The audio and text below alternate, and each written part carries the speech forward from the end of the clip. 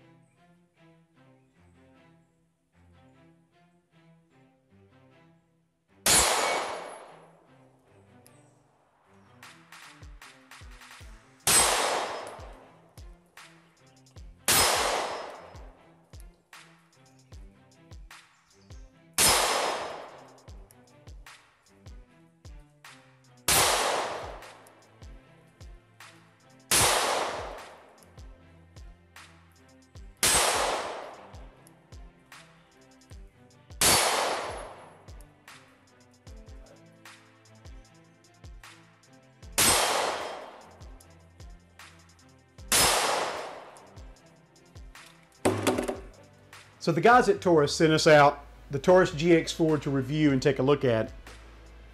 I won't bore you with sitting here reading through the specifications of it, since I'm going to be talking through some of the pros and cons of it here in just a minute anyways, but I will put those up on the screen for you to read through as I'm talking through this. So full disclaimer, again, of course they sent this to me to review, and they sent about 200 rounds of ammunition of a couple different kinds, different brands that you'll see as we're progressing through the video here. And so, I mean, full disclaimer, I didn't pay for the firearm, and I only ran about 200 rounds, maybe closer to 250, counting some of my own personal ammunition through the firearm. So everything I'm going to tell you for pros and cons is contingent on that amount of shooting and that amount of time. I haven't actually put, 1,000 rounds through it or anything like that just yet. So, I can't offer a comprehensive, extensive, and in-depth review of it, but I can give you a review of some of the pros and cons of it as compared to a lot of the other shooting that I've done in the past, and how this one has performed for the round count that I have put through it. So some of the pros I can tell you about it right off the bat are the magazine. So let's start with that. So this is a 11 round double stack Gear branded magazine, which means that out of the box you're going to get a capacity of 11 plus 1, or a grand total of 12. Now for a single stack firearm, or sorry, for a double stack micro pistol like that, that's actually pretty good amount. That's a pretty good round count. The quality of the magazine is on par with everything else that Gear produces.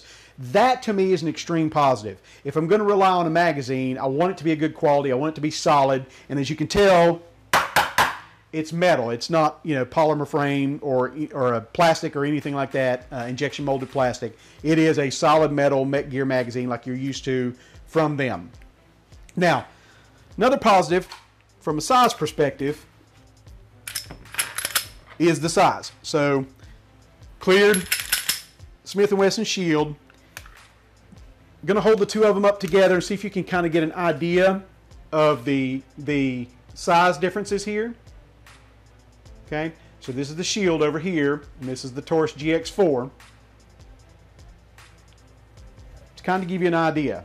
So obviously a pro to this pistol is going to be its size, as far as carry size on your body. To me, that's a definite pro. Not anything spectacularly amazing, because it's on par with every other brand these days as far as the size goes for a subcompact pistol, but still, great bonus combined with that 11 plus 1. Another couple pros on this thing that I felt that I really enjoyed for me in the way that I shoot is this indented cut leading up to the area right above where the magazine release is. I love how when I get a grip on this thing, my finger just naturally goes into that channel and kind of moves itself down towards whenever I want to do a magazine change. That's an amazing bonus for me, and definitely a pro. Another pro for me is this flat shoed trigger. I'm a huge fan of a flat shoe trigger. Now again, that's just me personally. I can't say whether or not that'd be a positive for you or not. Another couple positives are the serrated slide, front serrations on the slide. So for press checks or for over-the-top reloads, you get a better grip on the front of it there. Another pro is the stippling right above the trigger guard on either side for where your fingers rest naturally, and they do rest naturally right on those stippling. So that's a really good one for my size hand. Now bear in mind your mileage may vary if your hands are bigger or smaller. Another pro in my mind is, for the way that I do reloads, is this cutout indented space right here where the magazine meets the pistol grip. Now, what that means is Taurus is allowed for, in the event that there's a stuck magazine, like you go to release and for whatever reason there's dirt or an obstruction in there, it doesn't want to let go and spring freely, though this one clearly does. You have that little gap area to where you can grip and rip. You can grip and rip a magazine that gets stuck in there. That to me is a really good feature for a pistol in this price range. Now, another couple pros on this thing include the quick and easy takedown on it. Now, I'm just going to do a quick and dirty here. I'm not going to do a full breakdown or a field strip or a cleaning video, but basically speaking, with the trigger live or not live, I can turn this with a screwdriver, a flathead screwdriver, and then till it clicks, pull the trigger and then remove it. Now, obviously there's a con to the fact that you do have to pull the trigger to get it off, but you'll notice that I didn't pull the trigger until after I had turned the screw. The reverse for putting it back together is do that, and you'll see that the screw turns itself back into place. So the ease of breakdown, instead of having to pull and hold and do anything weird, on this one is to me is a definite positive. Another that I found with this firearm, if you can see the dirt all over it, and I'll splice in some video, is the rigidity, strength, and durability of the pistol. I mean, don't get me wrong, again, I haven't put through 1,000 rounds or 10,000 rounds or anything crazy like that, but I did kind of beat the snot out of this thing for a micro pistol, for sure, and it just ate everything I fed to it, and it had no failures, no issues of any kind whatsoever.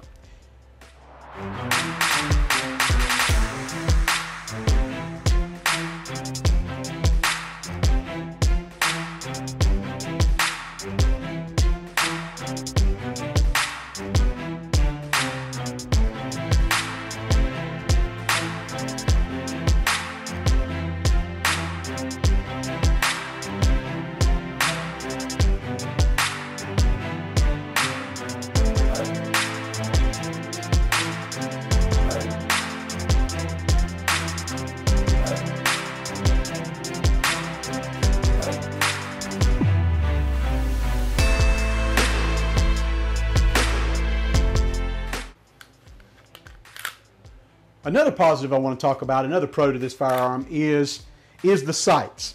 Now, you won't see this anywhere on the official website, but you will notice that when they say it takes standard sights, that the channel that they've cut into it and the front sight are actually similar to a Glock sight. So, you didn't hear this from me, and again, your mileage may vary, but that rear slide cut for the rear sight and the front are very similar to a Glock. If you're considering putting an aftermarket iron sight into the slide. To me, that's a positive, the availability of parts.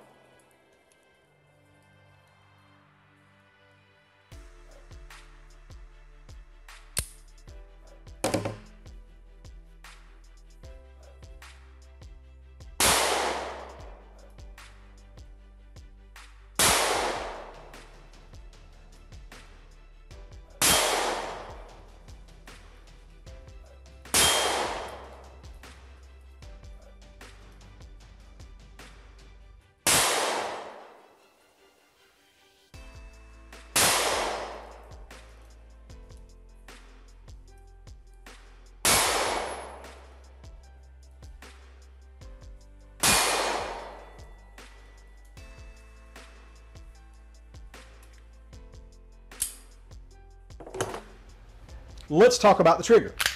So if we can get that on camera. So you got about that much take up, a good solid stiff wall. There's nothing mushy up to the take up, and then a crisp break. Reset. About that far. Again, crisp, solid, just a solid wall. Crisp, clean break. Reset. Wall. Solid break. So there's nothing mushy, nothing gritty about this trigger right out of the box. It's a pretty solid contender. The poundage on it, very reasonable, very respectful. Nothing in the way of like an 8, 10, 15 pound trigger, nothing like that. Now that leads us into a con. Now I want to be abundantly clear on this first con, that your mileage is absolutely going to vary for this one. This may not be a con for you, but it is a con for me and the way that I shoot. And the first con is that, just like with all other micro pistols, my hand tends to fall up underneath the pistol. Now I'm a size medium hand. I'm not any kind of massive basketball player or anything of that nature, but my hand falls under it. Now that, along with my pinky falling under the magazine, is a problem for me when I go to shoot. And what I mean by a problem for me is, it's not that it affects the way that I shoot. It's not that it affects the accuracy of the firearm in any way, shape, form, or fashion. It's just a personal preference. Literally a personal preference. I can still shoot this one just as good as I can a full-size pistol, or even a medium-size or standard compact pistol. So it doesn't negatively affect the performance of the firearm. It's just a personal preference for me. So that con, you can chalk it up to what you want to. The next con, though, I'm going to give the disclaimer here that I'm not sure if every GX4 has this issue, or if it was the ammo that Taurus sent me, or if it was just me and the way that I use the firearm. But without fail, I would hit low and left consistently. Now again, don't know if it's the length of the barrel, but at 7, it can't be the distance, because at 7 yards, that's a pretty standard metric to measure any firearm by. But again, don't know if it was the ammo, 115 grain. Don't know if it was the firearm. Don't know if it was me pushing the trigger. But the me pushing the trigger, I'm less inclined to agree with, because first, I let some other people shoot it.